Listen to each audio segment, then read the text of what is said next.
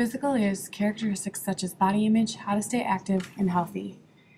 Examples are exercising regularly, eating properly, getting regular physical checkups, and avoiding the use of tobacco or illicit drugs are all examples of physical wellness. Intellectual wellness. Intellectual wellness refers to the ability to learn, make decisions, and grow from experiences. Examples of this are staying current with your world affairs and news, listening to others who have a story, and exposing yourself to new experiences. All right, students, I'm handing back your test scores. Sam, I should take your Maybe I should have studied more.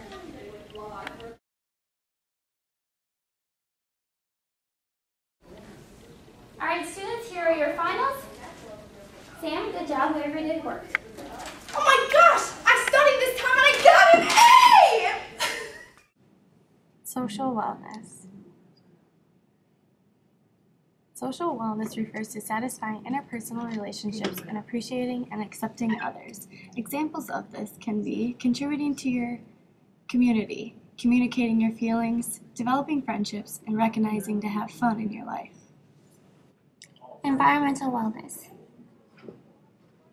Environmental wellness is the appreciation for the external environment. Excited for the game tonight? Yeah!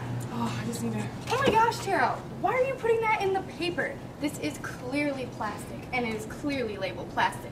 If you want to care about the environment, you should put it in the red container. I'll know for next time. Great, I'm glad you've learned.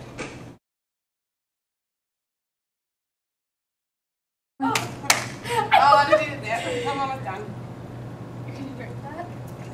Oh, good. Sam, see, watch what I remembered and learned from the other day. What? All you have to do is put it in the plastic container when you're done. I'm so glad I taught you. Spiritual wellness. Spiritual wellness refers to developing and exploring personal values and beliefs, such as meditating and self-reflecting.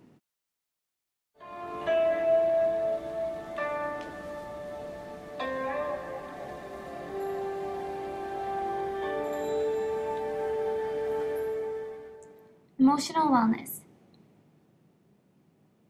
Emotional wellness is to express and display emotions comfortably, effectively, and in a healthy manner. Keeping a positive attitude, learning to cope with stress, and taking responsibility for your own behavior.